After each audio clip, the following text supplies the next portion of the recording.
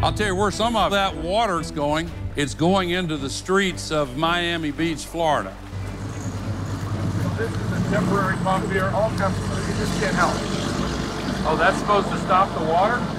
It keeps it back as long as possible, but it's not very effective.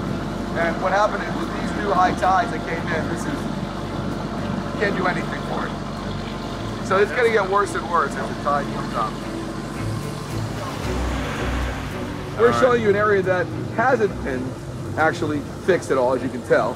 And then on Wednesday, I think we're going to get together and we're going to show you some of the areas that used to be like this, that now we raised the roads, we put in pumps, we've seen dramatic results. And what level of sea level rise is this designed to protect against? So we're building in about a foot of sea level rise, and I'm sure the projections are going to continue to move. Kind of hard to pump the ocean. That's why we got to raise above it. Yeah. Yep. Scott and I grew up here.